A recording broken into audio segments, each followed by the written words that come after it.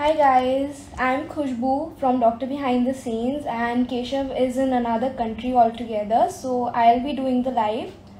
And today we have someone who you all can relate to. Guys, we did this session on our Instagram, and these are some reviews by our audience. They absolutely loved it, and I'm sure that if you keep watching, you'll love it too. So my name is Khushbu Kalani, and he is also Kalani, but we are not related. Hello, Hello. doctor. Hello, Hi, how are doctor. you? I'm fine. How are you? I'm good, I'm all right. So finally, so nice to meet you on Instagram and face to face. And we have been talking for quite some time, and I'm sure that today's live will be worth it because you all will be able to relate to our Dr. Shitanshu Kalani. Can you hear me, doctor? Yeah, I can. So, what should I call you, doctor or Shitanshu or however Just you call like it? just call me Shitanshu. Doctor is too formal for me. All right, great. So, give us your introduction first. All right. So, I'm Shitanshu. I am an Indian doctor working in the NHS. I joined NHS in 2019, beginning of 2019, and I came here to UK via the PLAB route. So I appeared for my PLAB exams in 2018, got GMC registered in 2018 as well, started applying for jobs, and I came here, joined Blackburn Hospital, which was my first job, and I'm still continuing here at the moment. And I'm joining radiology training from August this year at Nottingham Hospital. So, why we decided to do this session is because Khushbu herself is a medical student. Is the Sorry. voice okay now? Please give me a thumbs up if the voice is okay for both of us. I can hear you. You can hear me All pretty well? right. All right. All right, we'll just continue with Uh, that. yeah. So there is a comment there. Are you an FMG? Yes, I am. Yeah, just like Khushbu, I did my undergraduation in a foreign country. I completed my MBBS from Nepal, and it's about Nepal. So, like Khushbu is pursuing her MBBS from Ukraine. There are a bit of this bit difference between Nepal and other countries because the major difference being that the internship from Nepal is recognized in India. So I did not have to do my internship again in India. However, I did have to give my FMGE exam uh, to get registered with the Indian Medical Council. So even though Nepal follows the same curriculum as India, Mm-hmm. it is not directly recognized. You still have to appear for the FMGE exam. So which I Okay. did in 2017. All All right. right. All right, that was such a great interview. I mean, that was such a great introduction, and I think a lot of things are clear over here that you are an FMG and currently Yes, I pursuing am. your PG in UK. So I am so glad that you are here because we have had so many people from other countries, but not specifically from India, to give us their insight how UK is treating them and the whole journey. So with an Indian, we can have a better connect to understand and to relate. And the plus point is that you are an FMG. So we have a huge circle of FMGs, and in fact, all the Indian doctors, currently doing their MBBS or MD in India, I think they will also be able to relate because in the end, if you're going to UK, you will be an IMG only. So IMG is, guys, International Medical Graduate. So I think everyone will be able to relate to him. So we'll divide this live into two parts. So we'll know more about your college life, and from college life when you came back to India, and then from India how you went to UK. So all our questions will be in that pattern, and I hope that we can take all your questions too. These questions that I have made are from your requests, and let's go ahead, Dr. Shitanshu. All right. All right. So, about your college life, how long was it? What was the curriculum? Was it same or of the same standard as India? and tell us more about your curriculum and your life in your college, Nepal. So, as I mentioned before, Nepal follows a similar curriculum as India. The total duration of the MBBS program is 5.5 years, which is exactly Mm-hmm. like India. So, you have 4.5 years and 1 year of internship. Okay. Okay. The only difference from an Indian curriculum is that the third year is 1.5 years rather than the second year, which is 1.5 years in India. Okay. Now, I was fortunate that my college, it was owned and run by an Indian. He was from Andhra Pradesh, and Okay. most of my faculties, the HODs, they were from India as well, and they were quite Wow. qualified. Most of them retired professors from India. So, but yeah, ultimately it used to depend on yourself whether you want to whether you want to study or you don't want to study. Okay, Right. It's everywhere. that's true for any college. So if you want to, like it's up to you completely. All right. So I joined my medical school in 2011. Okay, I completed it in and towards the end of 2017. All right. Okay. And as mentioned before, I appeared for my FMGE in 2017 itself during internship. All right. So Okay. I had begun the journey towards coming to UK during my internship itself. Okay. Right. So first I gave So FMGE. Hmm. we'll cut to that part later. I have so many questions on your college life before. Yeah. Some students really ask us like, how did you manage? Were you disheartened that you did not get a seat in India? Did it shake your confidence in medicine or to become a doctor, or how was it? Well, initially, yes, I would say because what happened after completing my 12th, I appeared for the NEET exam and the state CET exam. I did not Mm-hmm. make it. Okay, so this was my first attempt. I took out a drop year. I applied again for the next year. So I did not get in again. Okay, so that was my second attempt. So 2 years Right. gone right there in India. So yes, definitely, I was a bit disheartened, but ultimately, so I had two options. Either I could take up a private seat in India, which was very expensive for me at that time. So I decided Right. to, I got to know about Nepal from a few of my seniors and my dad's colleagues. So I decided to pursue my medical degree in Nepal. Okay. Now, Okay. as I mentioned, so I was still a bit disheartened up till the third year. Okay. All right. First, second, third year. So till third year, my confidence, was on the lower side. I was never really confident about myself, and obviously having seen so many failures because I'd given so many exams and I couldn't Right. clear any of them. So yes, We can this totally relate. underconfidence. Yeah. So yeah, I'm sure. So it went on till third year. Okay. And then after third year, while coming to the final year, this is when I realized that I cannot just continue like this. Okay. I need to Right. change. I cannot just keep Mm-hmm. focusing myself on the past. So I had to adopt. I stopped thinking about any of my failures. Okay. And here I am today, not worried about anything because I've failed so many times that it doesn't affect me anymore, to be honest. That's such a wonderful line, I believe. And I think we should all preach this. If we can't see and feel the failure, I don't think there will be any fruit in successful life. Uh, True. so, so what about you being a student over there? How was your attitude? Of course, in the first 3 years, it was a little dull and you were not studying properly. But what happened after that? What did the 1 year change? So I don't know. It's just like, you say like you just And wake up someday and you realize, okay. And so if I talk about my college life, I was never, I mentioned in one of my posts as well that I've always been a backbencher in school, in college, and my attendance was on the lower side.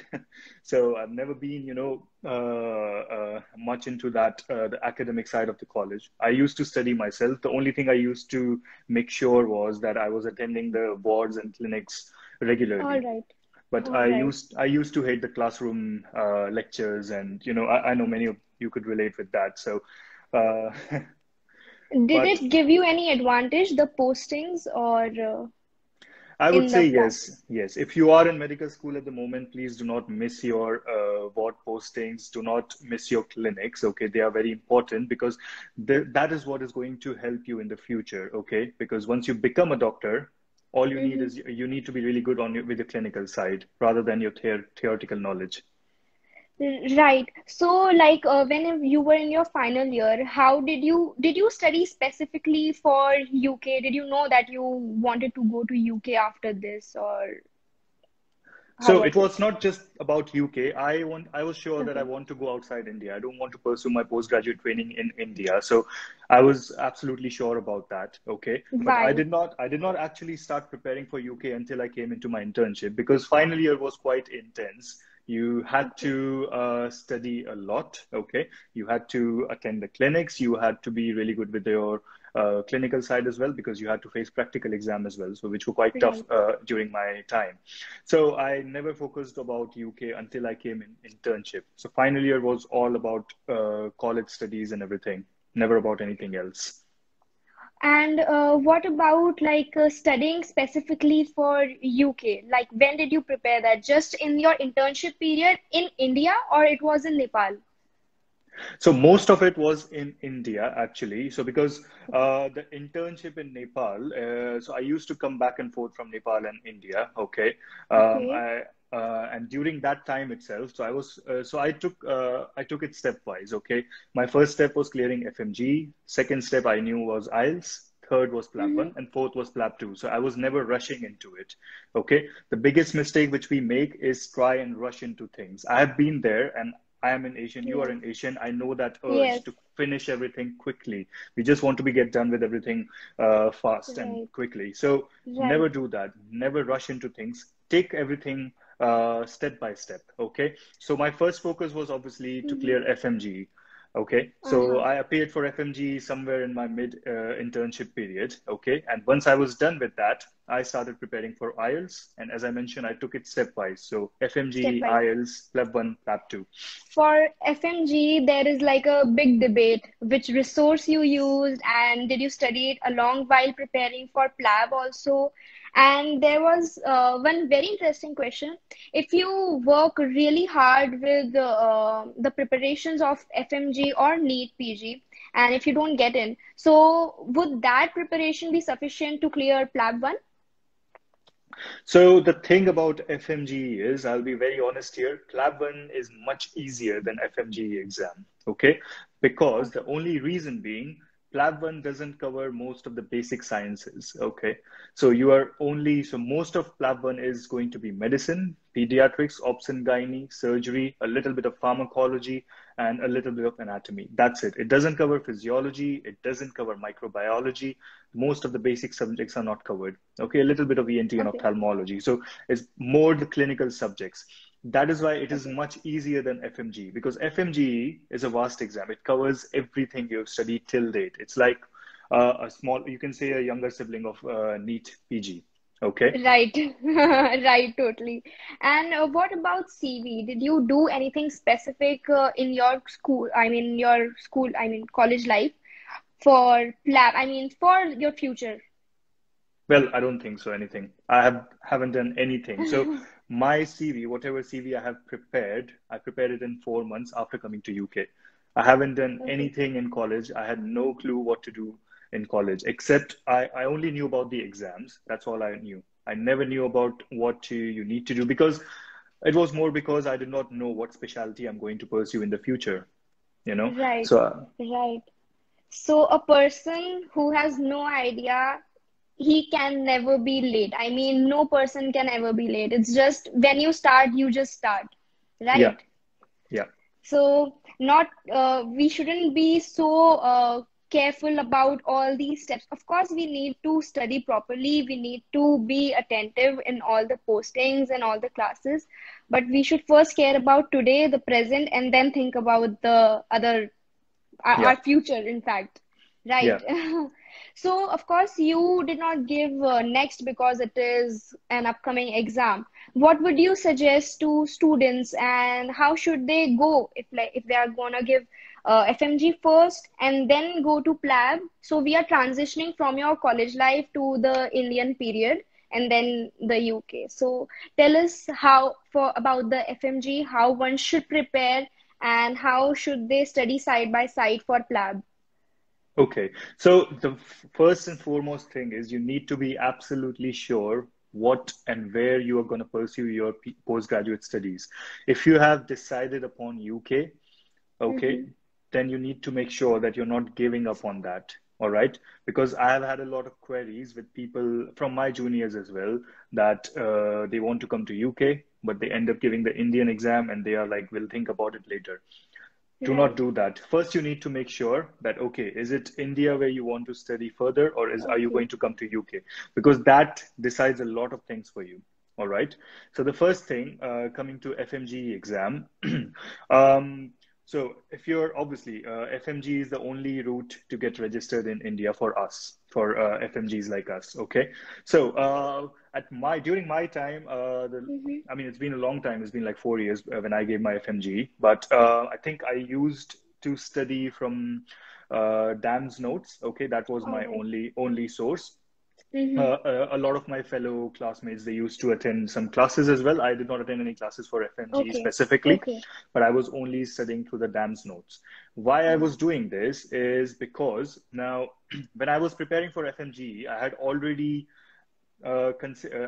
decided that I'm going to pursue my further studies in UK. Okay, but Okay. I still gave NEET PG exam. Okay, All only right. because of my mom. That's the story. Okay, Right. and I'm sure most of you who are Indian or Asians, your parents are going to ask you to do that at least once. Like, please give the exam of your country. They would want you to do Yes. that. Okay, Yes. so I was Asian not. parents. Exactly. So I was not even going to give that PG exam. I had already booked it just because my mom wanted to. But, on the day of exam, I was just sleeping and my mom came up. She woke me up and like, you go and give that exam. Oh, Because I had already cleared my IELTS when that exam all right. happened and I had Okay. already booked my PLAB 1 exam. So I was not really interested. But anyway, Okay. so because I was going to give the exam regardless, I used Mm-hmm. Dan's notes, okay? And I used the DAMS PG notes, not the FMG notes, because I Mm-hmm. had time. I had time during internship. It was not hectic, so I decided to use the DAMS PG notes. Okay. Obviously, I did not cover everything because it's very exhaustive. You cannot cover Right. everything from the DAMS PG notes. It's very, very vast. Okay. So I focused on the main topics, okay, because my seniors guided me like, okay, these are the most common topics which are frequently tested. Do not miss these. So I used to skim through the notes, used to mark and highlight the important topics, okay? And that's how I used to study. So I did not have any problem with my FMG exam. I mean, I did not have a really high score, but it was all right, somewhere in Okay. 170, 180. So it was okay. So that was All my right. primary source for FMG, nothing else. All right. All right. So, guys, actually, there are many resources now because he used Dam's note. That doesn't mean that that is the best. Please don't put up questions saying Dam's, prep, or Marrow, please. This is his way of studying, and you can always choose what suits you better. So, one question, why UK? Why not any other country? USA, Australia, because they have high paying salary and why UK? Well, yes. So this is the biggest debate, like people. So if you compare all the developed nations, if you compare US, UK, so basically the five English speaking nations, okay, Hmm. US, UK, New Zealand, Australia, and Canada. UK is at the lowest among the least, Hmm. where the pay scales are the least for doctors. All right. Right. So yes, this is a big debate. Like, why did you come to decide? Why did you choose UK? Now, there are some differences between, so let's compare it with US. Okay, US is considered at the topmost. Okay, that's the, like, you would say, gold standard for an IMG. All right. So why not US? For me, it was because I wanted to enjoy life as well. Okay, I Hmm. like medicine, but I like my life. I love my life more than medicine. So Right. I know I have many friends in US. Okay, they are pursuing their training from US. The working hours are terrible. Okay, so they could be working like more than 60, 70 hours a week. All In right. UK, it's very different. In UK, the average working hours for a week is about 48 hours. Okay, which Okay. is and you get quite a so I have like at least 8 or 9 days off in a whole month. So basically, I'm working maybe 20 days a month. Okay, so Wow. which is really Which is nice. good. Okay, Which is good when it comes to being a doctor. Yeah, it is good. so because UK is a, UK, the structure in UK, the lifestyle in UK, it's a socialist country. They think about people's well-being. Okay, there's no rush to finish everything quickly. All right. Now, why people now some most of the people why they don't like coming to UK is because of the lengthy training program. All right, because Right. it takes about We'll seven, talk eight about years. that a But little yes, we'll later. talk about that a Yes. little later. So, the major difference, as I said, the working hours, that is one thing. Okay. Second reason why I decided to come to UK because it's next to Europe. So, as I said, Right. I enjoy Travel. my life. So I love traveling. So that was my second reason. I wanted to explore the whole of Europe, and that is very easy when you are here in UK. Okay, Okay. you get enough time, and it's very cheap to explore any of the other European countries from UK. So that was my second reason. Okay, third reason, And obviously, yeah. yes, third reason, please go ahead. Third reason, obviously, UK's the all the postgraduate training degrees are recognized in India. So if you want to go back to your Okay. country, it's recognized. All right. So we don't have to give any other licensing exam. No. No, we just come back here with a degree and we can start practicing, even in the government hospitals. Not in the government hospitals, okay? Not in the government hospitals. So all you need to do Okay. is once you have completed your training from UK, you need to Mm-hmm. go back to India, get registered with your state medical council or maybe even MCI. Okay, they will give Mm-hmm. you your registration because all these degrees they are recognized in India. But you won't be able to work in a government setting. But I doubt anyone will go back from UK to India to work in a government setting. I don't think so. That's going to happen, to be honest. Okay. Is this because of the pay scale or any other The reason? pay scale and the working environment as well. I mean, Infrastructure. yeah, All there's a right. big disparity. And why not India? Why, I mean, I asked you about the first world countries, but why not India? Because your parents are here, and of course, India is huge and you can travel here as well. And Well, again, coming back to my first reason, the working hours, because you must be aware um, how the working hours are for resident doctors. Like they're working 36, 48 hours in a go in one shift. I did not right. want to work like that. I did not want to be treated like that. Okay. Okay. Is this because the competitive environment that is here, or just the working hours? Well, competition wasn't really an issue for me. Okay. I've Okay. always been optimistic. All right. So I never had an issue with the competition. If you work hard, you Okay. can get through in India as well. There's no doubt about There that. there are a lot of students who feel that once that they have failed NEET UG, that they won't get a seat in NEET PG. So this can be a reason for, thinking, having second thoughts about getting into the country. Our parents, of course, always want us to come back, but then this is a huge reason because seats are very less and competition is more. So do you think that, like you were as a student till third year, like we all are, regretting about what we have done and how we have failed in the past. So does this affect our exam, like the NEET PG exam, or do you have any success stories in your college as well who cleared NEET PG? Well, I think not half, maybe most of my seniors got a good rank in the NEET PG exam. Wow. Some of them took 2 years, some of them took three Okay. years, but after Okay. that they had really good rank. Okay, and That's good. even if I talk about my classmates, I think there are a few Mm-hmm. who have got a really good rank in NEET PG, Right. and I think the biggest success story was my one of my immediate seniors who had a rank of about 120 in NEET PG, and he's doing radiology That's in Delhi. That's great. So for FMG, I think there is no barrier. We can go to India, we can do our PG over there, or we can choose the country of our liking. So there's no barrier for an FMG also, right? Yep, definitely not. I've got Okay, examples so of everyone. I've got examples of people working in India, working in UK, like myself, working in US, who were FMGs.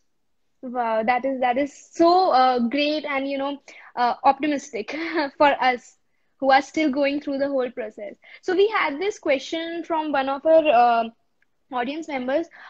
So for PLAB 2, did you give any stimulation exams or did you practice in any center in India for PLAB 2? Not in India. For PLAB 2, I came to UK and I practiced in one of the Okay. centers here in UK. I mean, the test, like you have to give the stimulation test, right? So for that, did you prepare in India? I mean, did you go to any coaching centers who taught you, or is So that not I, such a thing? yeah, so I went to a coaching center here in UK. So because I gave PLAB 2 in 2018 and we did not Okay, really have uh, recognized, coaching centers in India for PLAB 2. Like they were experimenting, a few of the academies from UK, they were holding a few sessions in India, but I was not all really right. keen on doing that. So during my Okay. time, most of the people, what they used to do was they used to give their PLAB 1 in their home countries and they used to travel to UK to prepare for PLAB 2 in the Mm-hmm. UK itself, attend a coaching center here in UK, and subsequently give their exam after that. Okay, okay, all right, got it. So I think we have covered everything while you were in India, and now it's time to move forward to UK, where you are right now, and so many people who want to be.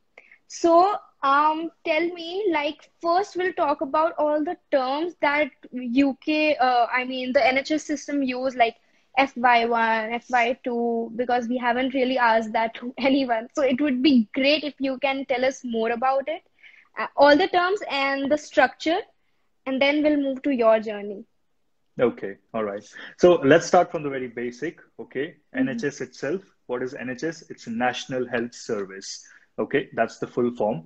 So NHS, if you compare it with India, you can say that all NHS is like a government organization. Okay, it's so most of the hospitals here are run by NHS. Okay, NHS trusts. Hmm.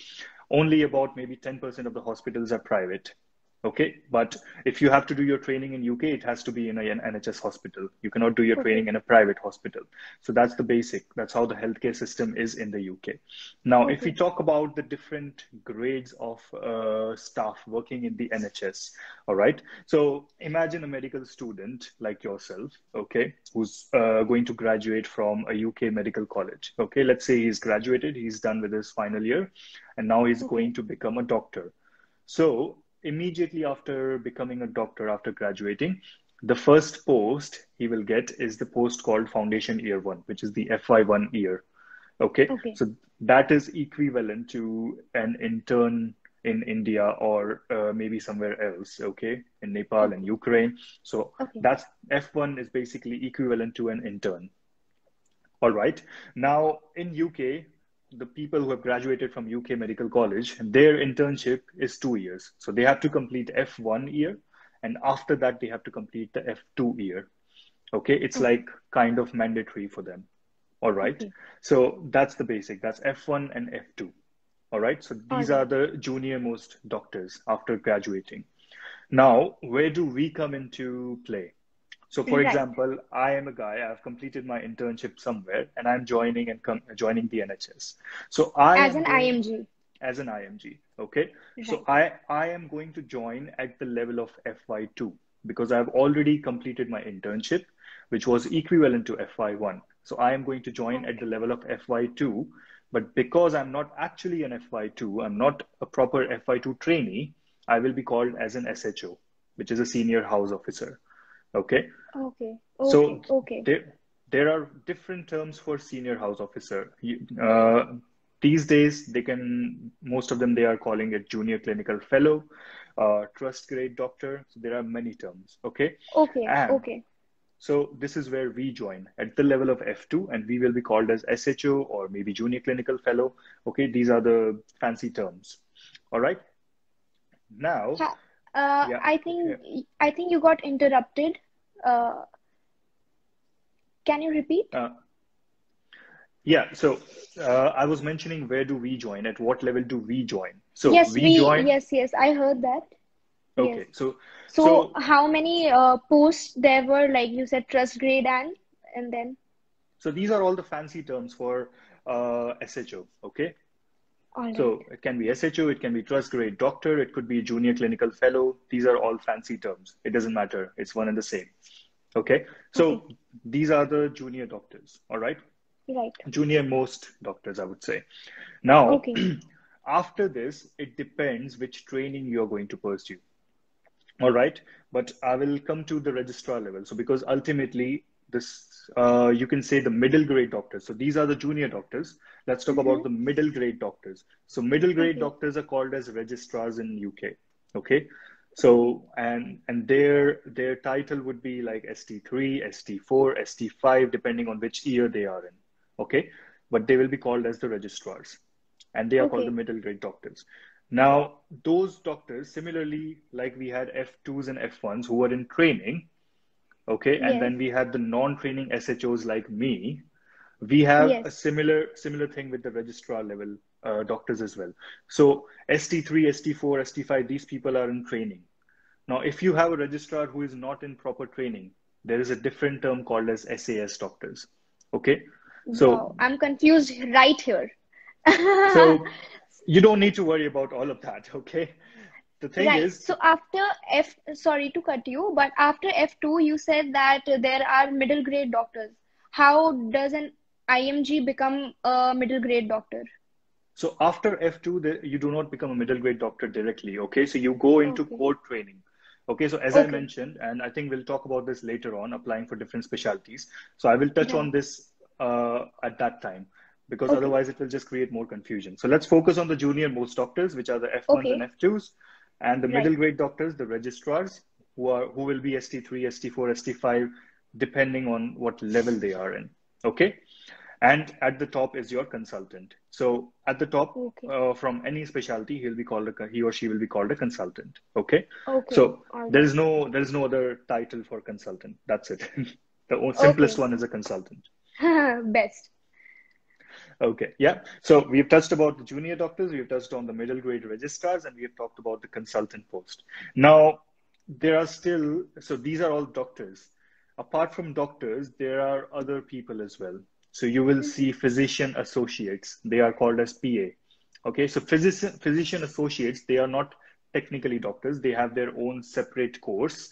They attend the uni and they have their own pathway and to become a physician Okay. associate. So, but they Okay. will be working alongside you. All right. All right. So, and apart from PAs, you've got ANPs as well. These are called advanced nurse practitioners. So these people were nurses at some point, and then they have done a few more courses. They have All right. attended, All they've right. done some diplomas, and then they have uh, got the title of advanced nurse practitioner. So Right. these are the basic terms you will see in NHS. So apart from All right. doctors, there are so many other people, but obviously when you come here, it will take maybe like a month or so and you will be very used to it. Okay. Right. Right. Right. Right. I understand. So, is that all for all the naming and the structure of NHS? So these are the grades. Okay. Now, These as are the grades. mentioned, when we talk about different training programs themselves, okay, Right. that's when we can talk more about what actually happens in each of those because every training program is different. There is a separate Right. pathway and there are separate terms. Right. So, are you aware of that or just the radiology part? Or can you give a brief introduction about the whole pathway to a specialist, I mean, to consultant? Can you give a Yeah. structure for this? Okay, so Yes, I'll please. briefly tell you about all the specialties. Let's talk about Yes. medicine first. Medicine is the most Okay. sought after course. Okay, so let's talk about medicine. So, for example, you are an IMG who is going to join UK. All right, so you join at the level of F2. All right, so you will be called an SHO. Now, for All medicine, all of these will be through PLAB pathway that you are telling yeah. us So about, I'm only right? Yes. talking about the Only PLAB about pathway. PLAB. All right. Yeah, so let's focus on the PLAB pathway for now. So Right. I am an IMG. I have given my PLAB exams. I have got registered myself with the GMC, and now I've joined the NHS at the level of F2. Okay. Now the people who are already in F2, they have their own training program. So at the end of their F2, they will get their forms and everything signed. Okay, Okay. so that they can become eligible to apply for a training program like medicine. So let's talk about medicine. Now, to become a medicine consultant, you need to go through 3 years of internal medicine training. So that's Right. IMT. So that's IMT 1, 2, and 3. During these Okay. 3 years, you need to clear all the 3 steps of MRCP. So that's MRCP Part 1, Part 2, and PACES. And once you are done with these 3 years of internal medicine training, and you have also cleared that, also cleared your PACES, all the 3 steps of MRCP. Okay. After that, you become eligible to apply for registrar level post. Okay. Okay. Now, Okay. now I'm going to simplify this. I'm going to compare it with India. Okay.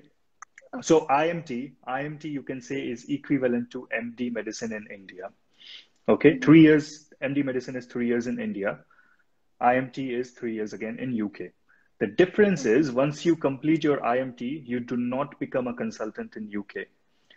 Okay.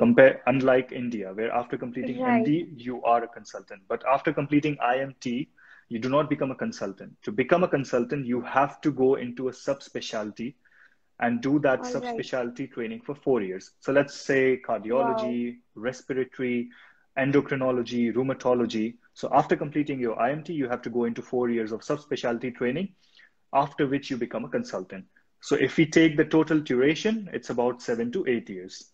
All right. Mm-hmm. Wow. Now, the thing is, it looks lengthy, it looks long, but actually it's Right. not. So as I said, if you complete your MD medicine in India for 3 years, Right. if you want to become a cardiologist, what are you going to do? You're going to apply for a DM cardiology post, Yes. Right. which Right. is going to be 3 years again.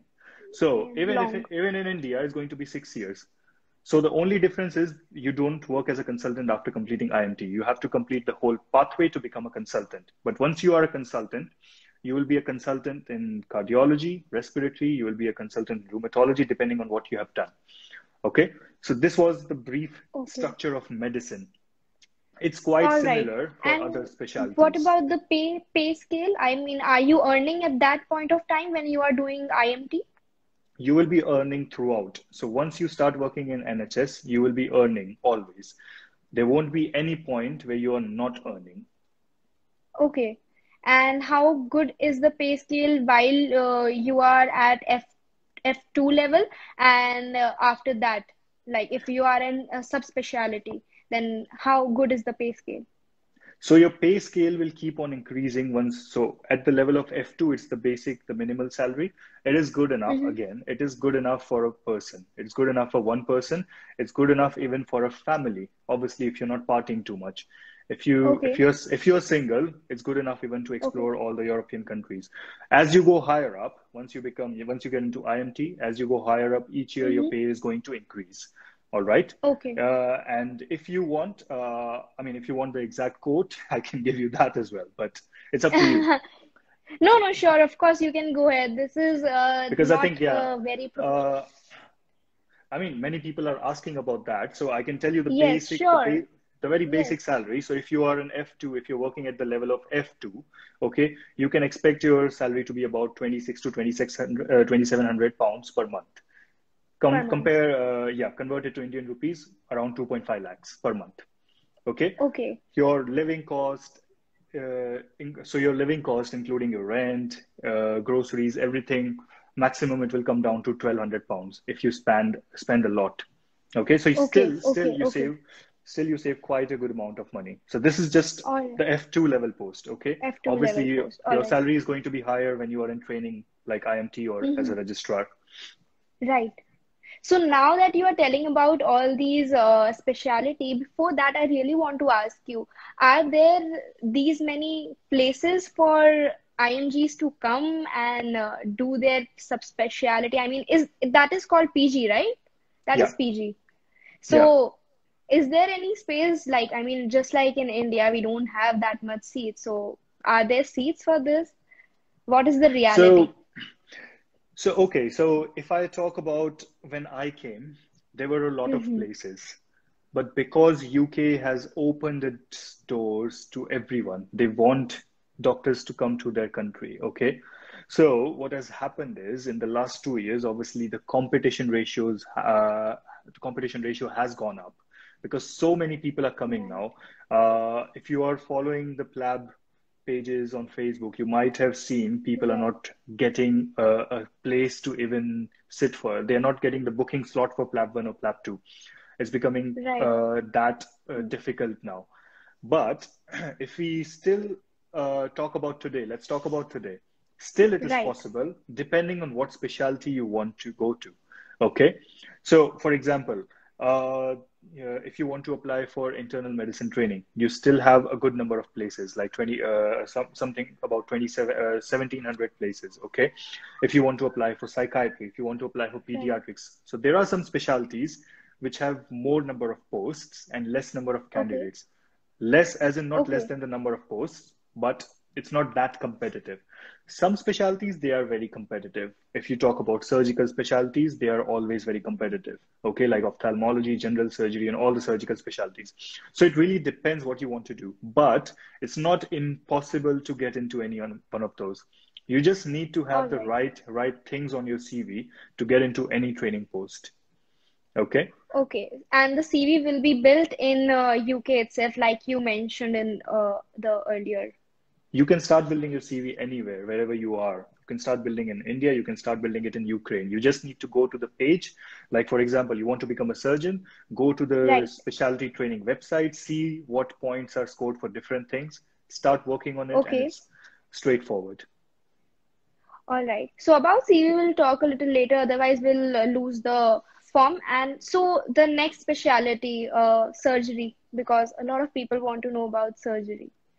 Okay, If you right. have a little bit, yes. Yeah, so let's talk about surgery. So again, the training structure is quite similar to medicine. The only difference being, so after completing your F2, so let's talk as an Okay. IMG. Let's talk as an IMG. So after completing your F2 level post, okay, once you become eligible, you can apply to core surgical training. So core surgical training is 2 years. You will be called as CST1, CST2. So that's your core Mm-hmm. training. Okay. After your course, so during these 2 years, you need to clear all the three steps of MRCS. Okay, so Okay. so Same. medicine had MRCP. For surgery, you Yes. have MRCS. Okay, so Right. you need to clear all the steps of MRCS to become eligible to apply for subspecialty training. So it's quite Right. similar. After completing your core training, you will be applying for ST3 plus level posts, Mm-hmm. which will be in all the different surgical specialties. So for example, vascular surgery, ENT, urology, all the different subspecialties, just like medicine. So the basic structure is 2 years of core training and then 5 to 6 years of subspecialty training, depending on whichever specialty you're going into. All Right. right. So if we are choosing a different specialty, does the pay scale also depend on this, or the pay scale is almost similar to all of the subspecialties or consultant level? So pay scales are the basic pay scale is going to be the same. So what we have in UK is something called as banding. Okay, let me explain that because that will make things easier. So you have something called Right. as banding. So for example, your basic pay as an SHO, it's going to be around £2,000. Okay, Okay. that those £2,000 are for a 9 to 5 job. You're not doing any Right. nights, you're not doing any weekends. So if you're just Right. if you're just doing a 9 to 5 job, no weekends, no nights, you get £2,000. If you're working nights and weekends, you will get at least 40 to 50% more of this salary. So Wow. that's why your salary comes to around 27, 2800. Okay. After Okay. tax. This is All all right. after tax. So it depends on which specialty you are. So for example, I'm going into radiology, okay, from August. So Right. my pay is going to be less because in my first year in radiology, I'm not going to do any nights or any weekends. So I will be only getting a basic pay, no supplements. Okay. So my You are pay is not going allowed, down. or you are not I allowed, or You you are don't choose allowed to to? do extra shifts. You are allowed to do extra shifts wherever you want. But if we Okay. talk just about the training itself, you will only get the basic pay, okay? Because you're not Right. doing any nights or any weekends, okay? Right. So if you are in a surgical specialty, you will be doing loads of nights. You will be doing working hectic hours. So your pay will also automatically increase. So that depends on how many hours you're working on. Okay, okay. So we talked about, I think we completed surgery, right? It also takes around 7 to 8 years Yeah. for us. And is radiology a separate subspecialty, or is it included in surgery itself? So radiology is separate, okay? So Okay, radiology training is 5 years, ST1 to ST5. It's 6 years if you're going to do interventional radiology, okay? So, Let's start from the beginning. so I mean, we are talking about your journey now. So, radiology. okay, Explain us so everything. right, okay. So I joined at the level of F2, coming back to the scratch, okay. So I joined at the Yes, level of F2, okay. yes. I got my competency signed. Competencies basically means you are as competent as a UK F2, okay. So Okay, once you work for 4 or 5 months in the NHS, most of your right. consultants, they would be happy to sign that form. Okay, You need that form to become eligible to apply for further training program, okay, all right. to become eligible for IMT, to become eligible for core training, or to become eligible Okay, for radiology. Now, right. the good thing about radiology training is you can start directly after completing your F2 level post. Okay, Okay. Wow. you don't need to go into a core training program like medicine or surgery. So you start straight away as an ST1, okay, specialty trainee Okay, one wow. in radiology, and So you don't go through the IMT, I mean, no. whatever is for specifically for radiology. There's So nothing specific for radiology. no, Okay. no. So you start from ST1 in radiology and you just keep on going through the years. And once you are Mm-hmm. done, once you reach ST5, you become a radiologist. And as I mentioned, if you're doing interventional radiology, it's 6 years. So Right. the difference is, so as I mentioned, if we were pursuing medicine, you have to complete IMT, which is 3 years. After that, Mm-hmm. you have to sit for interviews again. Okay, Oh, all right. to Okay. apply for ST4 level post, S the registrar level posts. Okay, ST4 or ST1? ST4. So because you've already done 3 years in IMT, All right. when you Okay. become a registrar, it will be ST4. Okay. Okay. All right. So in radiology, once you are in radiology, that's it. You will become a consultant after finishing it. There is no other pathway. So you start at ST1, you go to Okay. ST2, 3, 4, 5, and that's it. You are a consultant. Wow. So that's the This basic sounds difference. easy. This sounds easy, but what about the competition? Is it easier to So become a radiologist in UK or in India? What do you well, think? because it sounds so easy and it sounds so good, it is very competitive. Okay. Right. And obviously, for obvious reasons, because if I talk about the competition ratios for this year, so it's still not competitive as India. Okay. Because Okay. we are talking about UK. The population of UK is nothing compared to India. Okay. Right. But still, there were about 1,700 candidates who applied for radiology this year, and about 350 people, there were about 350 posts for radiology. Okay. Okay. So Wow. you can say 1 in 3 chance. There is 1 in 3 chance to get into radiology, Which is compared, still better. which is still better compared to India, Right. definitely. Okay, but obviously you have to remember that the people whom you are competing against, they are also very qualified. Okay, we are not Right. talking about any random guy. Okay, these or most of these people, they are already working in UK. They have given interviews, they have got a portfolio, they have a good experience as well. So it's not going to be easy competing against 1,700 other people. Okay, it's Right. always going to be tough. All right. Right. But yes, if we talk about competition ratios, radiology, you can say, is among the 10 most competitive specialties in UK. Okay. Right. Totally. Not the most Everywhere, I competitive. believe. Everywhere, Exactly. I believe. Yes. Yes. All right. So, yes, yes. You can go ahead with your whole journey from F2 and then S by 1, ST1, right? So I will be ST1 from August. Okay. Okay, okay. Now, so again, yeah. So coming back to my journey. So I joined Yes. at the level of F2 in 2019. Okay. In Okay, January 2019. And so this was my second attempt at radiology. I had applied for radiology last year as well. So my all first right. attempt at radiology was in 2020. Okay. Okay, I did not get into radiology last year. So that was my first okay, attempt. So okay. what I did was I was going to apply for radiology again this year. Okay. But I had to keep a backup plan because I was not sure if I will get into radiology this year as well. Right, right, So right. It is very you important. always need to have a backup plan. So Hmm. I took up a different training program, which is the GP training program. Okay. Okay, Now I'll talk about that just in a moment. So I took up a training post, which is called a GP training. Okay. in 2020. And I kept on working towards my radiology application throughout 2020, applied again this year, and this time I was successful. So I'm going to start my training in August this year as a radiology trainee. Okay, and I will be Okay. quitting my current post. All right. And what did you do for your CV? And then we can talk about the training program that you did. Like, is it necessary? And I mean, you would know better. So, So the CV depends on which specialty you're applying for. Okay, it's very different for okay, so for example, if you're applying for medicine, if you're applying for surgery, they have a set of requirements, and it's very straightforward. You just need to go on their website. They have listed everything.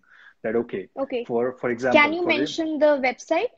Can you mention the website? so yes, definitely. So if you're applying for IMT, go to IMT training. It's a Google search. You Okay, can search everything on Google. Go to IMT. right. So for whatever training you want to apply for, just go to Google, type your specialty, and just write recruitment in the end. Okay. So for example, if Okay, you want to apply for IMT, search on Google IMT recruitment, and the first website will be your main site. If you want to apply for radiology, go into right. radiology recruit, go Okay, and search radiology recruitment at Google. So it will lead you to the Bi- radiology website. right. Is building a CV easy when it comes to being in India or being in UK? Like, are the requirements, I mean, like, can we fulfill it in India or is it specific just in the UK? I think most of the things which I have done could have been done in India as well. Okay. Okay, So okay, some things which are very common to almost all specialties is audit. Okay. You need audit projects. You can do audit projects anywhere in the world. Okay. Doesn't necessarily have to be in UK. All right. You okay, can get your publications. So publications are another thing on your CV. So you can get a publication even now when you are in Ukraine, when you are in any corner of the world. Uh, you right. could you could do teaching sessions. Okay, so for example, once you complete your final year, you can do some teaching sessions for final year students. So again, Okay, that can be done anywhere in the world. All right. So some things which are very generic, the audits, publications, teaching sessions can be done anywhere in the world. Okay, you don't right. have to be in UK for that. Right. All right. But like you said, you did not do anything in India and in your college to, I mean, to build your CV. So I think that did not harm your way to becoming a No. radiologist. So it is possible without that also.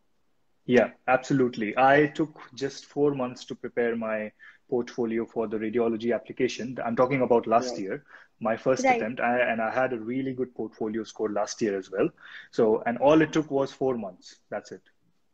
Okay. So about the CV we have talked about. Now, the training that you did in between, the which medical training, right? The GP training, yes. The GP training. So can you tell us more about it? And is it like does everyone have to do this, or just if you don't like if you don't get it in the first place, then only this is required? Well, so GP training is separate program. Okay, it's a completely different training program. Okay, Okay. so I'll have to explain the UK healthcare system again. So we talked Okay. about coming back to the basics. So we talked about the NHS hospitals. Okay, Right. so 90% of hospitals are NHS hospitals. You have 10% private hospitals.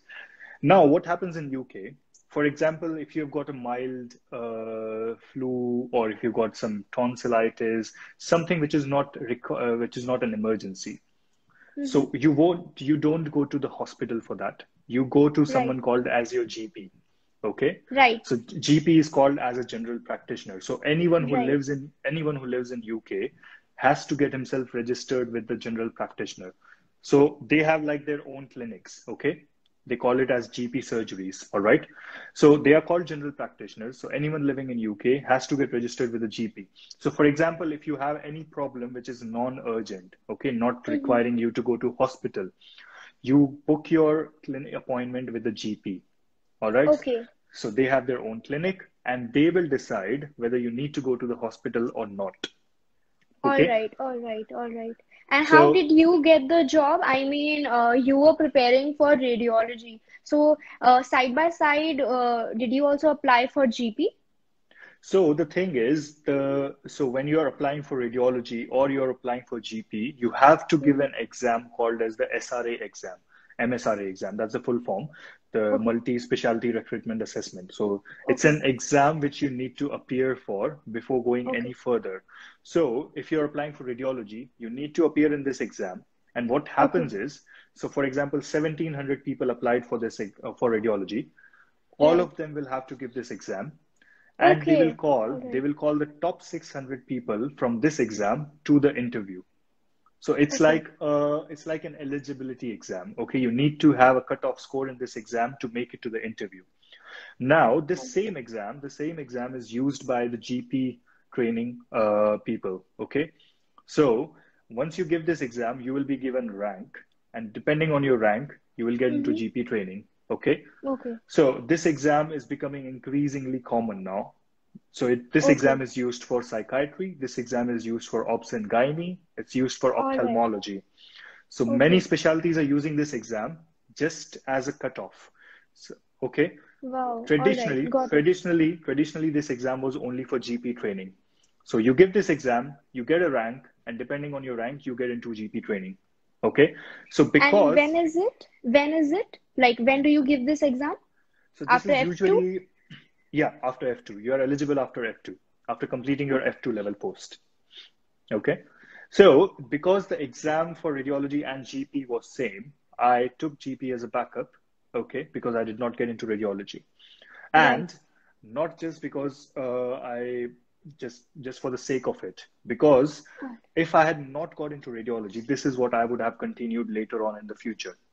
Okay. Okay. All right. I got it. Understood. So, if you did not get it in the first place in for radiology, how many attempts are like given? There's no How limit to many attempts? attempts. There's no limit to how many attempts you can. You can Okay, give take. unlimited attempts. Okay, you can take 4 years, you can take 5 years. Okay. Okay. And is UK, somebody asked, is UK PG training like, is this free of cost, or are there scholarships available? What is, or do we have to pay from our own self? So as I mentioned, from the day you start working in the UK, you're not going to spend a single penny on your training post. Okay. Oh, wow, that is good. The only thing you're going to spend on is your exams. So for example, if you're giving MRCP for medicine, Mm-hmm. you Mm-hmm. have to pay for the exam, Mm-hmm. but you are paid for everything else. Okay. So to simplify it, let's talk about someone doing post graduation in India in a government medical college. Right, So they get a stipend, right? right, right, right. Okay, so That you can. stipend is like nothing. I know. That's why. Right. But yeah, you can. So I'm not saying it's equivalent to that. I'm not comparing the actual figure, but I'm calling Right. it like a stipend. Okay, so that's what it is. So you won't pay for anything. Okay, you are paid for everything. So throughout your training, you will be paid for everything. So if you're whatever specialty you are doing, it doesn't matter. You will Okay. be paid. Mm-hmm. Okay, because you are a doctor, because you're working in the hospital. So there is nothing as such called as, like something like in India, like you give this much money and you get a postgraduate degree. It doesn't happen in UK. Okay. Okay, okay. So this is not about money, but this is about the years that you given, right? Yeah, so that's the biggest problem why people don't like coming to UK because when I tell my juniors, okay, like when Right, I came here, obviously many of them they were keen in coming to UK. So I told them right. keep 8 years in your hand, okay? You have to keep Of eight course. years in your hand if you want to become a physician, surgeon, even if you want to become a radiologist. I've already spent 2 years in UK and I'm going to start my radiology this year. So 5 years Right, from now, 5 years down the lane, it will be 7 years complete. Okay. right. But if you compare with India, first of all, there is the uncertainty of when you're going to clear the NEET PG exam. Are you going to clear it in your first attempt? No, no one can say that you're going to get a Right, good rank in the totally. first attempt. Maybe let's say you got it in the second attempt. Okay. All right. So Mm-hmm. that's your second year. And then you get into a program in residency in India. That's for 3 years. But after those 3 years, you become MD medicine, MD, so MS surgeon. But as I Right. mentioned before, even after that, you go into DM or MCH, DM, yes. which is going to be 3 years again. So even in India, you're going to spend 6, 7 years at least. Right. So somebody asked, what is the difference between GP training, core and specialty training? Is GP training the same as specialty training? So GP training is going, so the difference is GP training is going to lead you to become a GP, a general practitioner. Specialty training is going to lead you to become a consultant. Okay. So Okay. if you're doing specialty training, so if you're doing medicine, you're going to become a physician, a consultant physician. If you're doing Mm-hmm. surgery, you're going to become a consultant surgeon. If you're doing GP, you're going to become a general practitioner. Okay. You won't be a Okay. consultant, but you will be a general Okay. practitioner who will be working in a general practice clinic they call it as Okay. GP Just like surgery an over here. MBBS doctor. Just like an MBBS doctor So in India, if compared. well, not exactly. The thing is, Okay. yes, GP training is not actually recognized in India because we don't have this system in India. Okay? Oh, okay. Because we Okay. don't have a concept of GP in India. Okay? Because it's a recognized route here in UK, in Australia, and in Canada because their healthcare system is quite All similar. right. So you have Okay. got GPs in Australia, you have got GPs in Canada as well because there are specific GP surgeries outside hospital who deal with all Right. these problems. Okay, Right. now, why this is important is why they are not actually equivalent to MBBS because the pay scale of a GP is Mm-hmm. almost similar to a hospital consultant. Okay, so Oh, okay. Okay. Wow. he's nowhere near MBBS graduate. So, if somebody has done GP training and if they come back to India for further, whatever their reason may be, what do they have to do? Like, do they have to give any other exam, or do they have to sit for college? So How is it? So as I said, GP training is the only training pathway from UK which is not recognized in India. So that was my main concern why Okay, decided to be a hospital consultant rather than a GP. Because as a right. GP, you cannot come back to India. There's nothing much you can do. Okay, Okay, wow. because Thank you for this insight. we don't have GPs in India. There are other things which you could do. Okay, so like most of the GPs over here in UK, they specialize, they do some diploma courses and they run their own clinics. Like they do some diploma in dermatology and they are running their own dermatology clinics as well. So Right. there are loads of other things which you could do as a GP. Okay, Okay, wow. That's all right, good. many of the GPs they are doing aesthetics, they are doing Botox, lip fillers, all these things. So Okay, it's a okay. very successful business here in UK, and this is Right. something. So if you unfortunately if you decide to go back to India, this is something you could continue in India. Okay, Oh, but all right, all right. you can't practice as a consultant because you're not a consultant. Okay, I understood. Should we take some questions from the Yeah, audience? Right. yeah. So a lot of people want to ask about UKMLA. What is your opinion on this? So UKMLA is, I think, what the GMC website says is they're going to introduce this in 2024. Okay. Mm-hmm. Now, from what I have been reading on the website, it sounds similar to the PLAB exams. Right. So they've got two parts in the UKMLA. Okay. So first part is called as the Applied Knowledge Test, which is going to Right. be a theory exam. The second part is going to be a practical test. So Okay. I don't see any big Much difference from difference. PLAB. So you've got PLAB 1, which is a theory test, and you've got PLAB 2, which is a practical exam. So the only thing they are actually doing is changing the term. It just sounds All right. fancy, you know, like you Okay. hear about USMLE, you're talking about UK, it's UKMLA. So it just sounds fancy. I don't see any difference between Okay. PLAB and UKMLA. The concept is going to be the same. You've still Okay. got two parts.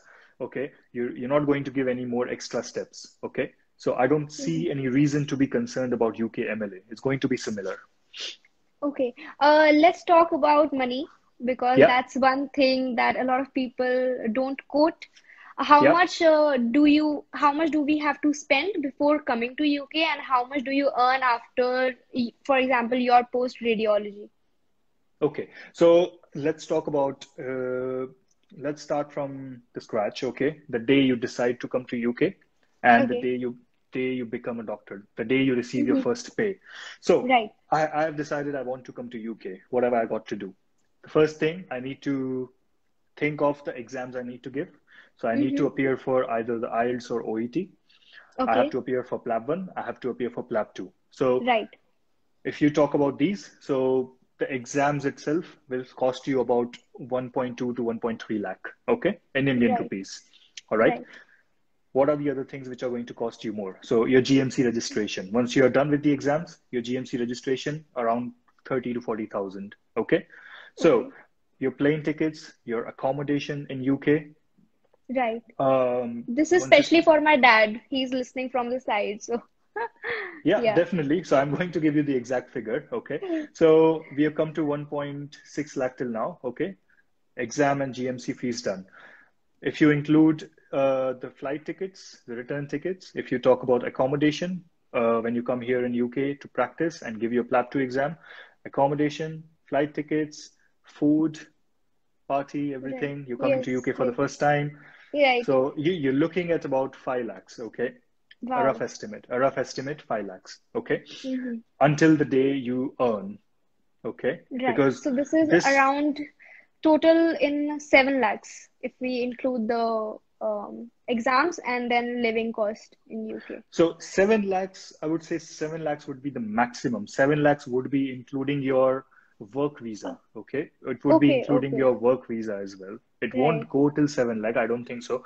Unless you decide to give your exam in London and you decide to Right. come and practice in London because Right. London is going to be expensive. If you're coming to Manchester, you can reduce Okay. maybe 1 lakh. So Okay. 7 lakhs is like at maximum. Right.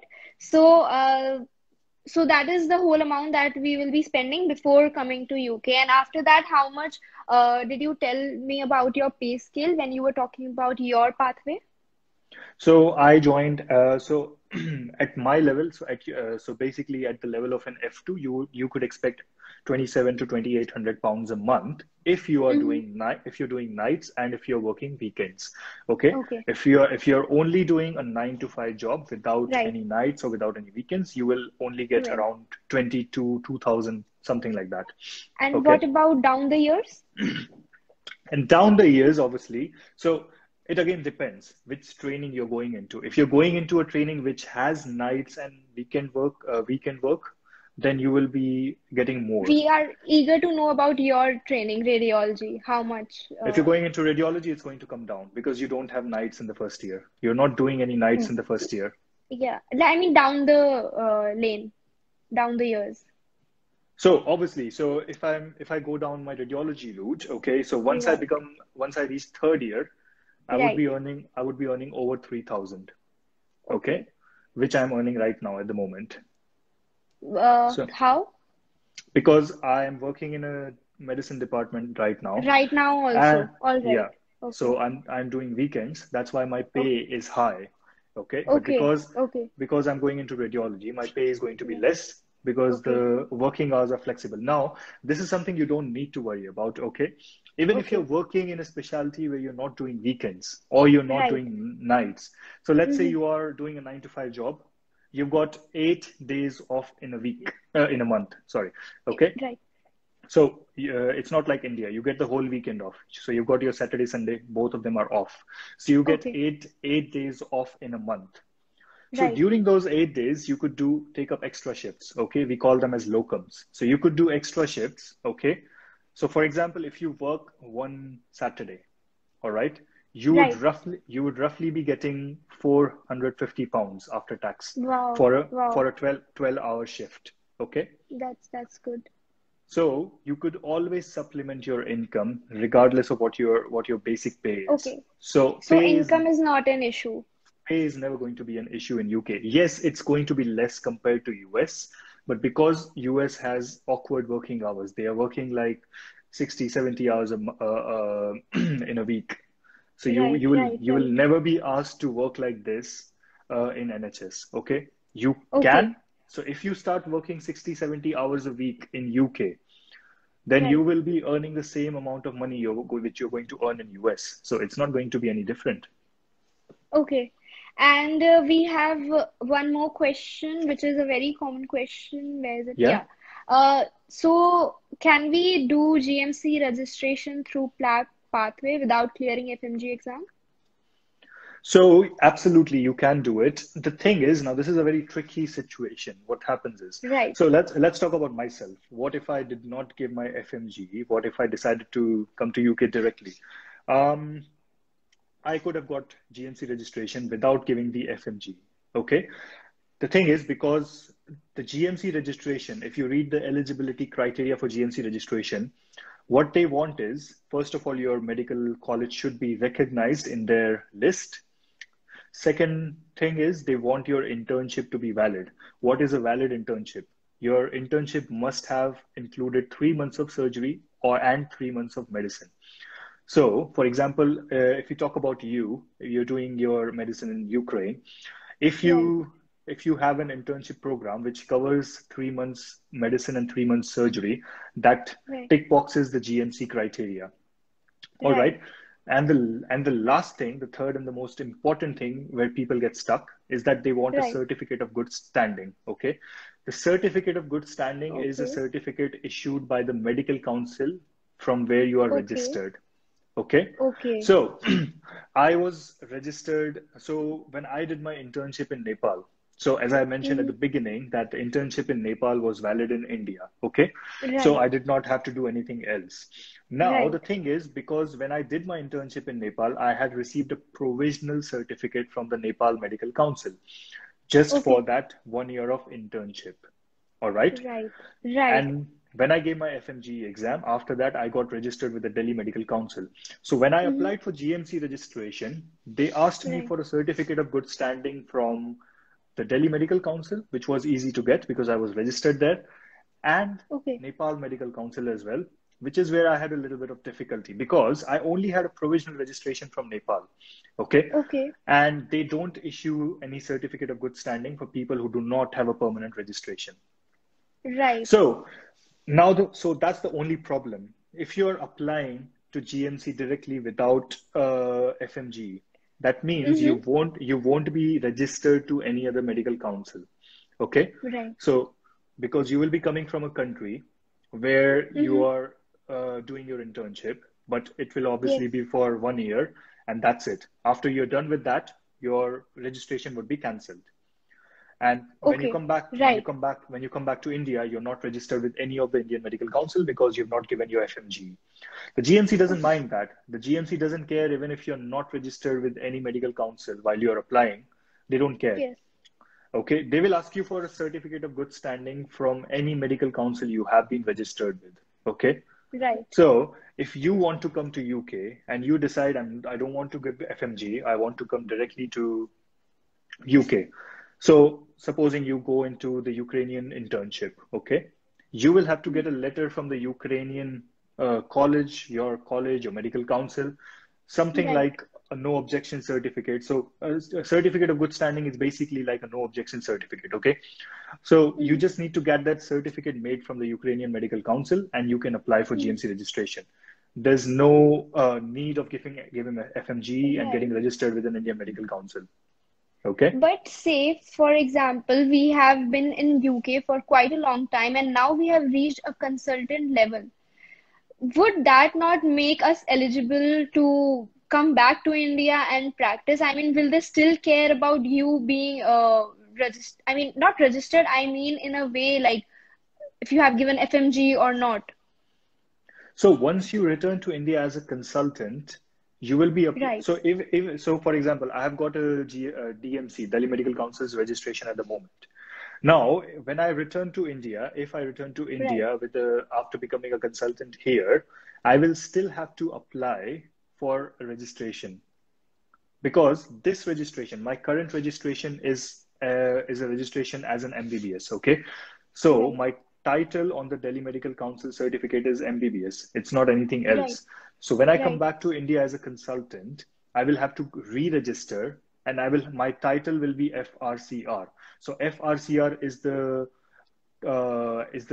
exam for radiology. Okay, which Okay, is the so which is the recognized degree as a radiologist from UK in India. Okay, okay, okay, so okay. I'll So have we to have to give that re-register. exam. Re-register as in do we have to give any exam? No, You don't have to give any other exam, because if you go to the Indian Medical Act and the Medical Council of India's website, they have mentioned Right. several degrees. MRCP, MRCS, FRCR, these are all listed there as Okay. recognized qualifications. Okay, Okay. so once you come back, all you need to do Right. is go to your local state council or go to MCI, and you Mm-hmm. just tell them this is what your degree is, and you show them Okay. the certificate, and you just apply for registration. There's no need for an exam.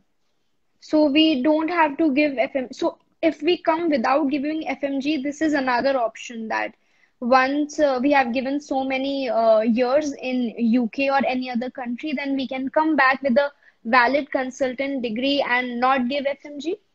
I mean, Yeah, so yeah, FMG is out of question. So FMG is only for now. Okay. So why are you giving FMG is because once you have completed MBBS, you want to come right. back to India and you want to work as an MBBS. Okay. Not anything more. So FMG I is only for that.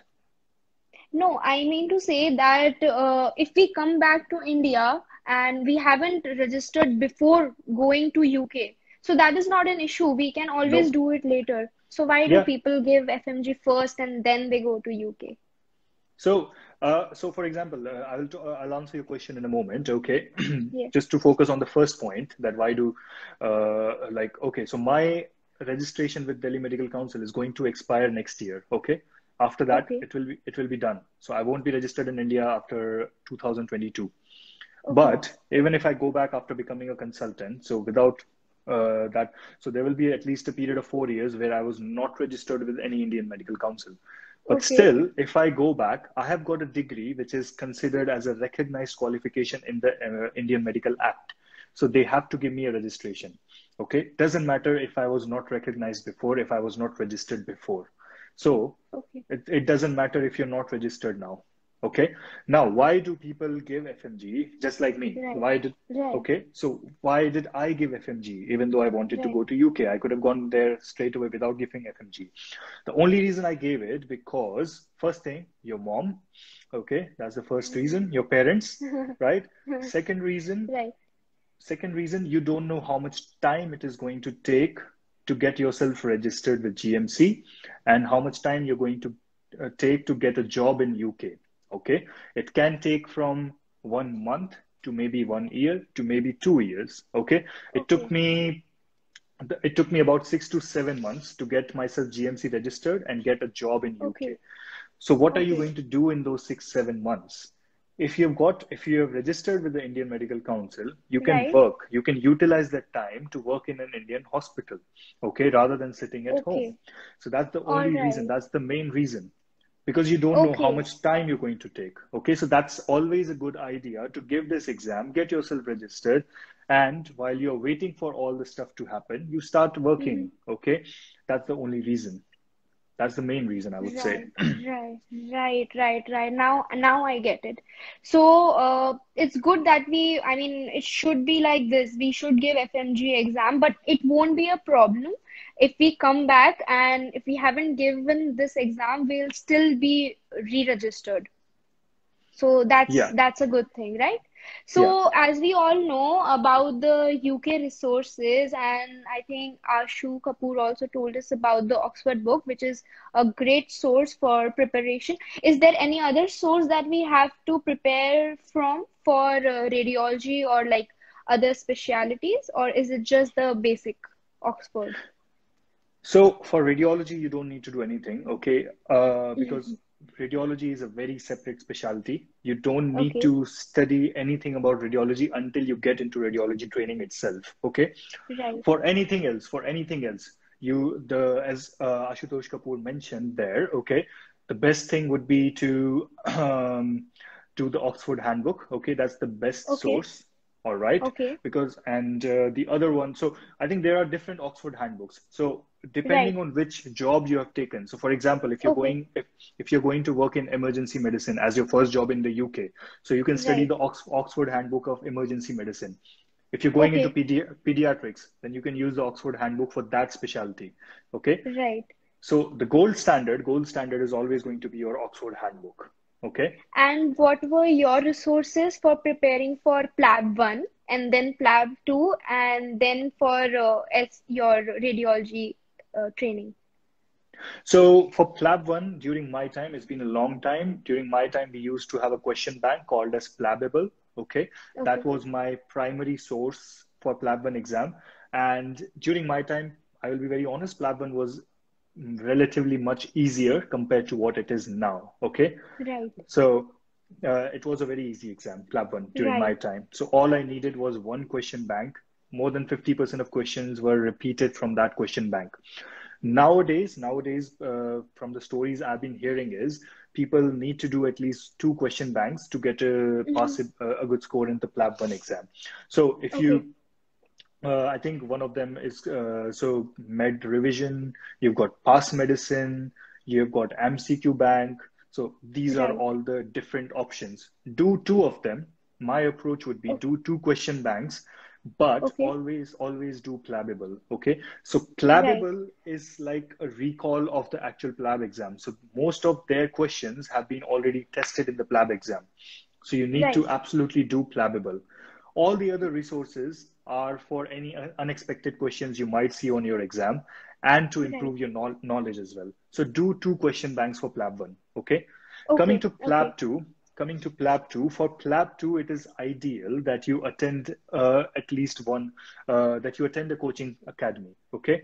So you've Okay. got different coaching academies. You've got Swami's, Right. you've got Samson, you've got Aspire. There are loads of different academies. Okay. These are the main four ones. All Okay. right. So the ideal way would be to book your PLAB 2, come to Okay. UK, and Okay. come to UK 3 months, 2 months before your exam. Attend the Okay. coaching academy. So the coaching will last for 15 days, 12 to 15 days. After Mm-hmm. that, you will be practicing with your colleagues and using all the mannequins to practice for about maybe 1.5 or 2 months, and then you will appear for your Oh, exam. Okay. okay. Some people, they have cleared the exam by just studying online with different colleagues without attending any coaching, but I wouldn't recommend that. Okay. Okay. If you want to, because the thing is, it's a very risky, people have done it. Okay. But it's risky Okay. because you want to know Okay. how the PLAB 2 structure is, how the exam is, and you want to get the feel of it. So it is ideal Right. you attend any of these coaching center. I'm not going to recommend any one of them because all of them are same.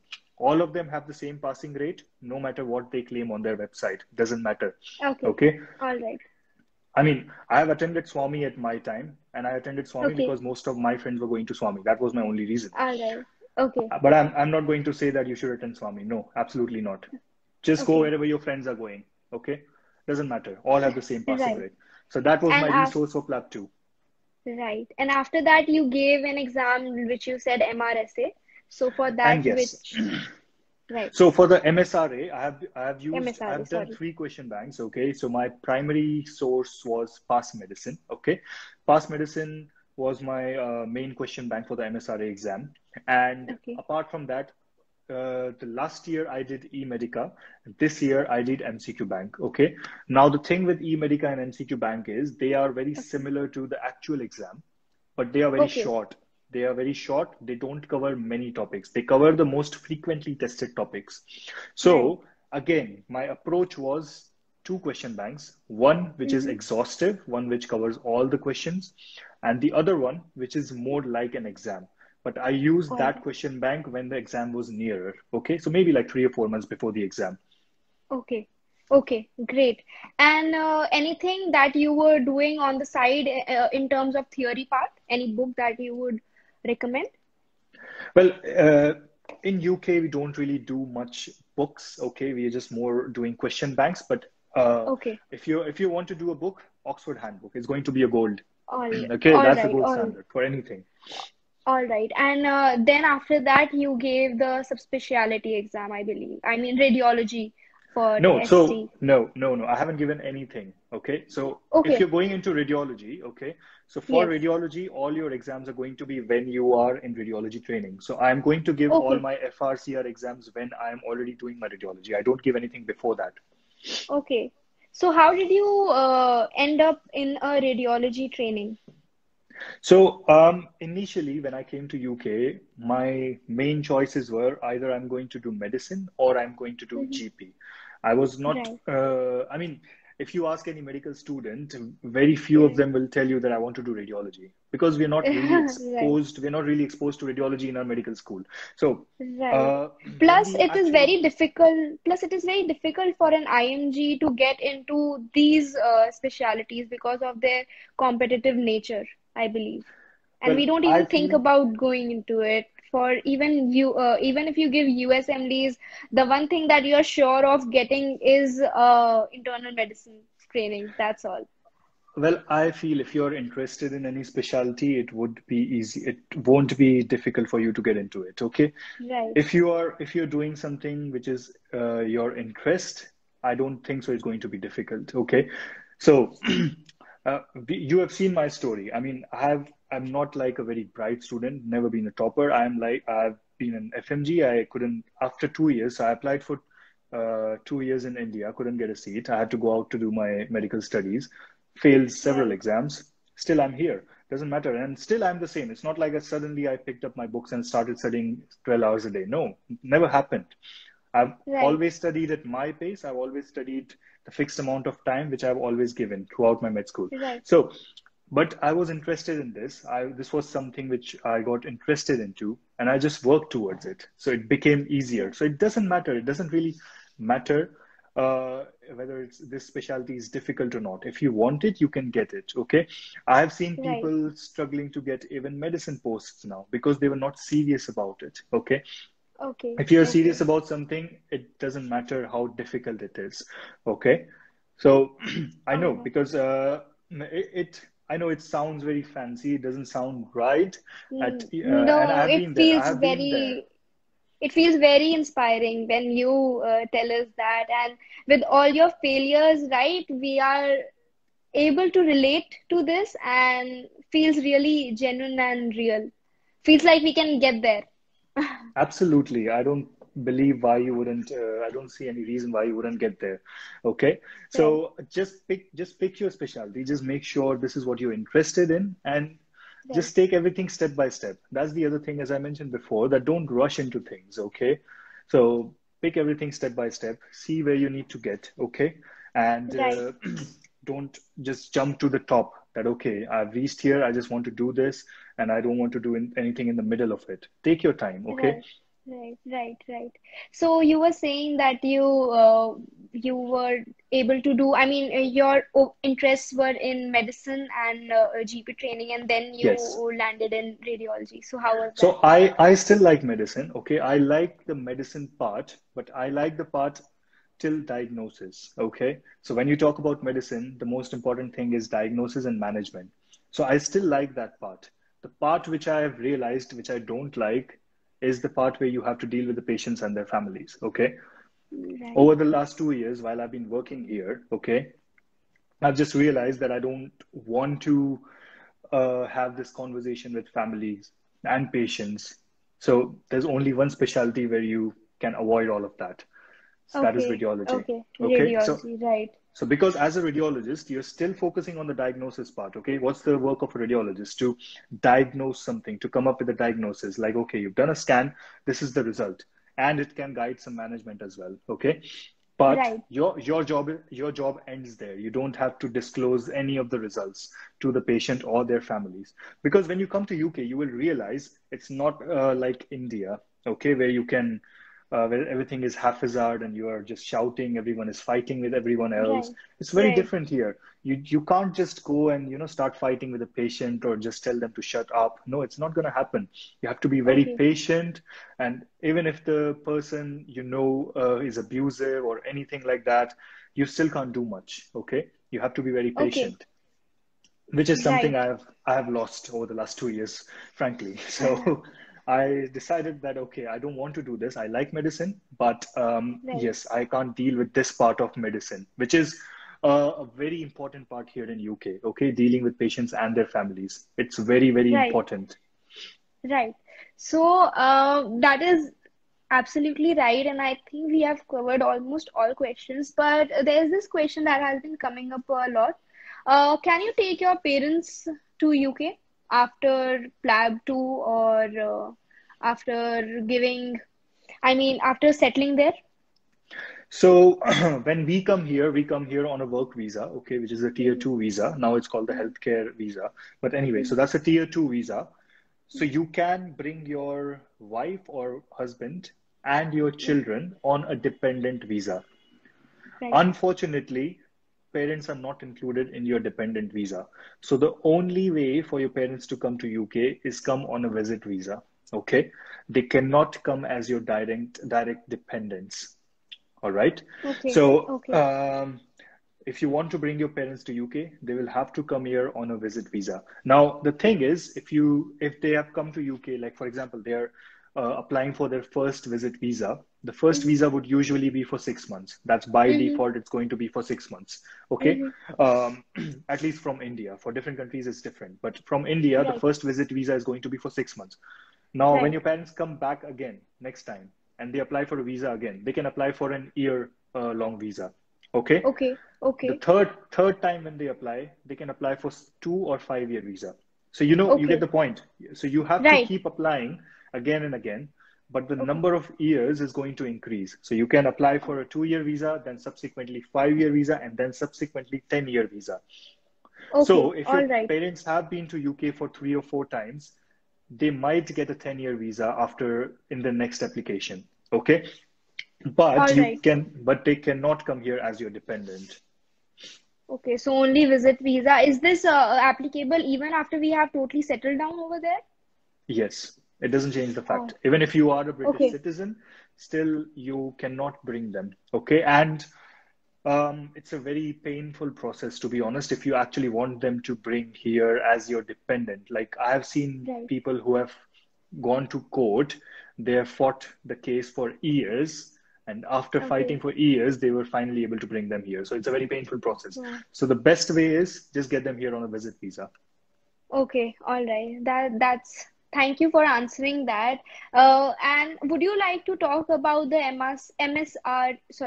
MRCP and MRCS pathway? Yeah. So, All right. MRCP That's one of the pathway. questions from the audience. So I think we have completed all of our schedule that was and all the questions that were given by the audience. And this question has been taken from here, from the live. So if you Yeah. can, that would be great. So we talked about the PLAB pathway. That's what the majority of people come here to UK. Okay, that's the main pathway. Now, if the MRCP and MRCS pathway is more for candidates who have already done their post graduation in India or in any of their home countries. Okay, so Right, for example, if you've done your MD medicine in India, right, you want to avoid coming to UK and start from the very beginning. Like you don't want to start from IMT. Okay, you want to right, come here, you want to start straight away as a registrar, as a middle grade doctor. Okay, right. so what you can do is you can complete so you need to complete all the steps of your MRCP or MRCS. Okay, that's the first requirement.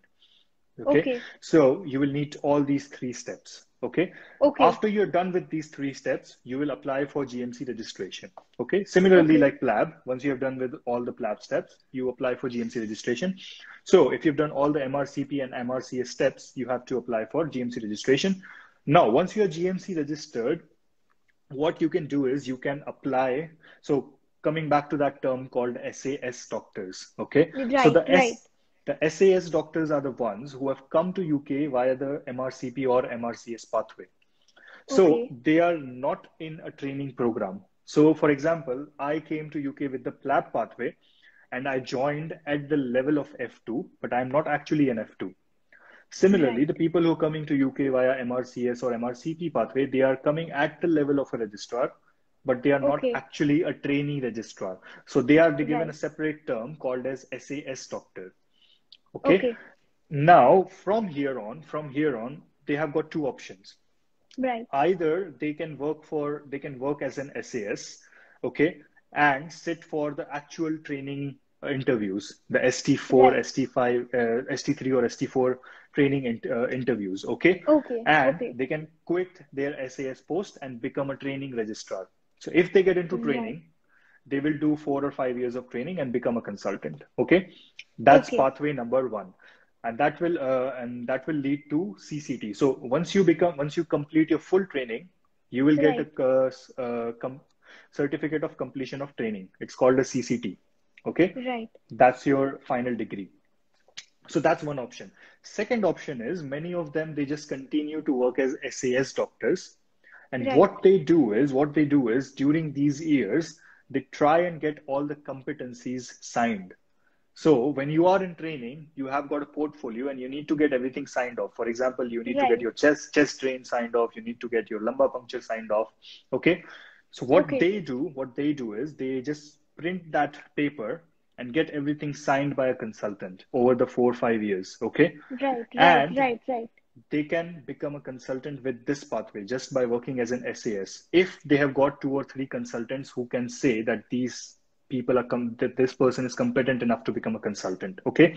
So Okay. that is going to take 4 or 5 years again. And you need to have 2 or 3 consultants backing you for that pathway. Right. But it will not lead to you getting a CCT. It's a different pathway. We call it as the Caesar pathway, CESR. Okay. So Okay. if you are in training, you will get a certificate of completion of training. If you are becoming a consultant via this route without going through training, you will get CESR pathway. It is called a CESR, the final degree. Wow. There's not much difference, at least not in Okay. the UK. At least not in the UK. The Okay. difference is when people with the CESR, they go to Middle East countries, they will be paid less than the people who have got CCT. Okay. Right. So that's there are very minor differences. There are no difference in the UK. In the UK, you are a Okay. consultant. Doesn't matter if you've got a Okay. CCT, if you've got a Caesar. Okay. So Okay. this is Okay. the Okay. pathway. This is the pathway for people coming via MRCP or MRCS. Okay. Right. And I think it is the same for the other exam. We just call it P for physician and S for surgery. And somebody was asking about obs gyne. So if you give MRC obs gyne, I mean, whatever the exam name is, and again, the whole pathway, like you mentioned, right? I think Yeah. it's the same. Okay. Yes. I think we have covered almost all the questions, and you were amazing, and so real that you have answered all these questions.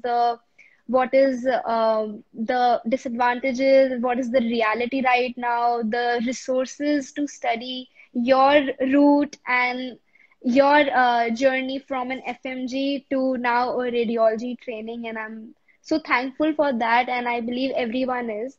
The session was really great, and we had great audience. And I would really like to thank Ashu Kapoor also. He's been very wise So with all the answers.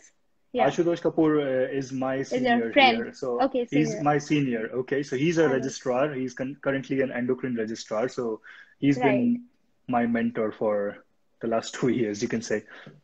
Thank you so much. Thank you, both of you. Would you like to say something, Shitanshu, to all of So, us? I mean, it's very difficult. The only thing I would say is very difficult to cover everything in 1 or 2 hours about UK Of because the course.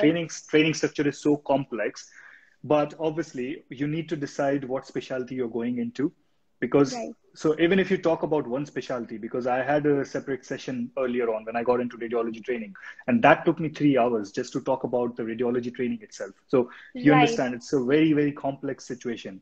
But to Yes. summarize, I would say if you are deciding to come to UK, just start working on your journey now. Okay. Many people, what they do is they think that, okay, we will do post graduation in India and then we will decide if you want to come to UK. If you want to Right. come to UK, come now. Don't wait for uh, your post graduation in India. It doesn't make sense because ultimately, if your goal is to come to UK, why not just start on it now? How is it going to make a difference if you do your PG from India? Okay, so that's the only advice I would give. Okay, the Okay. current reality is it is difficult. It is getting difficult to get jobs and training posts. It's not impossible. Still, it's not impossible. And the main competition in Right. UK is between the Asians. Okay, and not just Asians, but IMGs, I would Right. say. Okay, Right. there. So It's not actually with the British graduate. It's more with the IMGs now because there are so many IMGs coming in now. So yes, it is getting difficult. Okay, I'm not going to be very optimistic about everything. It is difficult, but it's not impossible. And I am the biggest example that I've come from a very mediocre kind of background, never been at the top of anything, but still I'm here. So it's not impossible, definitely. So if you're thinking about UK, it's still not a bad time. We don't know what will happen Right, in the next 4 or 5 years, but at the moment, it's still very doable. right. Thank you. Thank you so much, Shitanshu, once again. And this was amazing. I hope that we can keep another session another time for all other queries coming in, and I think it will be amazing. Definitely, I would be really happy to do that whenever you want. Okay, at least Yes, before I've yes, got time till August. So yes. definitely. Of course, right. Thank you so much. Thank you for your time also. It's been a long session and the audience retention was amazing. Generally, we have around 1% of the audience, but this was great. All right. Thank you. Thank you Thank for you. hosting this Thank session. you. Okay, take Yes, care. it was really helpful and with all the comments that you can see in this, I think everyone loved it. So thank you. Thank you so much. All right. Thank you, everyone. Okay, take care. Bye. Bye Bye. bye. Thank you. Thank you so much.